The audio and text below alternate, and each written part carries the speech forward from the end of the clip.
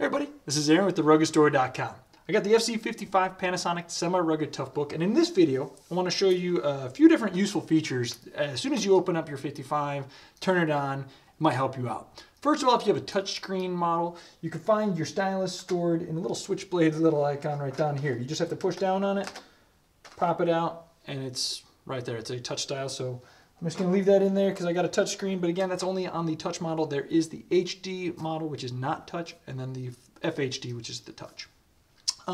So first thing, you got your computer turned on. You're going to walk through Windows setup, especially for Windows 10. You're going to have to kind of set up your profile and everything, then you'll be in the Windows environment.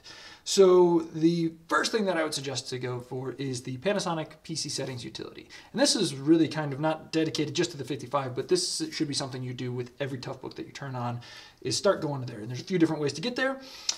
You can go to the search function, and hopefully my top-down camera is recording, so we're in frame. So I'm just going to go, I'm just going to type in utility, or just start typing, and it should be the first thing that pops up. I would suggest bookmarking that to your taskbar just so that that's really easily accessible, because that's going to help you function or access a lot of functions in your Panasonic Toughbook.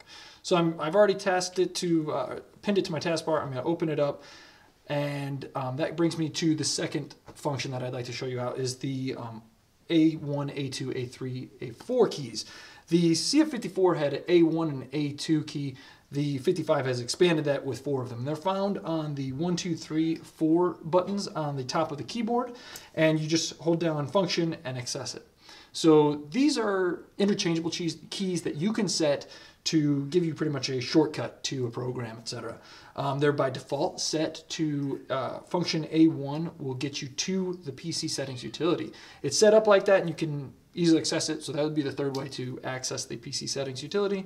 I already have it open, and I've already gone to the settings tab, the keyboard icon, and we're at the key change screen. So I can restore the defaults, but I can change those. Again, they're a combination of the function key, the 1, 2, and 3, 4 keys. And it has a bunch of settings. You could change each one.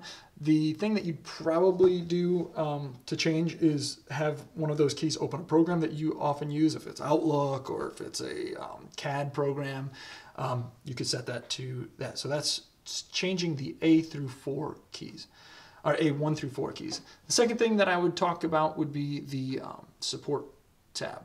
So if you go over to the support tab, this is something that you should do really before you even start using your 55 Toughbook in the day-to-day.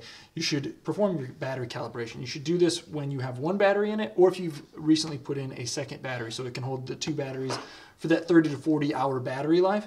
You want to perform a battery calibration. Do this when you have plenty of time away from the Toughbook, because you can then set that calibration. What that will do is it completely drain both batteries, and then it'll calibrate it to make sure you're getting the most battery life out of those batteries. So that could take up to 2 days before it has fully cycled through them. It'll deplete them and fully charge them. So I'm not going to do that right now because that would be a while, but perform your battery calibration. Second thing, as soon as you have access to the internet, you should launch your manual selector, and the 55 wants to give you the best manuals right up front, so you're going to launch that. Do it when you have access to internet. So the first thing you can do is update your manuals, and so you have the latest and greatest manuals, and it's the user manual, and will always be downloaded to your hard drive on your 55, so you can access it when you're away from the internet, and you can have the latest manuals. Third thing I'd like to check out would be the keyboard. So the 55 comes with an RGB keyboard, and so what that means is you can set it to whatever color that you want. If you go back to the settings tab, you actually can see that the A1, A2, A3, or 4 key is actually set up to do that already. So it's changed between the 2 different colors. You can't really see it, excuse me, right now, just because it's daylight out. I got a bunch of lights on it, but the emissive backlit keyboard really helps you have a nighttime operation, and you can set it to different colors. So if you go to your utilities and you go to utilities tab, your backlit keyboard settings, it's going to bring up your 2 different colors that you can set. There's red, blue, and green and white automatically chosen, but you can change the color 1 or color 2. It has some pretty much basic colors, or you can define your own, and really, as you can see, any color, brightness, dimness, whatever, it's RGB, so you can throw whatever colors you want on there. Maybe you should have a daytime color that's really bright, or a nighttime color that's red that doesn't impact your night vision. The thing that I'd say about the function keys is if you wanted to toggle between those two keyboard settings or two keyboard colors that you've chosen, you would just hit function 4. And as I said, you could change that in the A1 through 4 change settings, but I would leave it that way just so you could toggle between those two colors efficiently.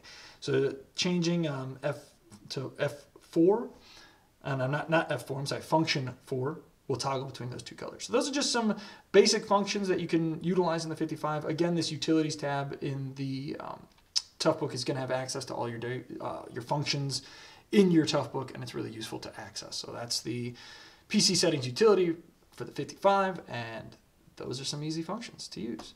So we're going to roll through a few different videos about the 55. If you'd like to share and subscribe, you'll definitely be notified when those 55 videos get edited and posted, and we look forward to talking to you there. Bye-bye.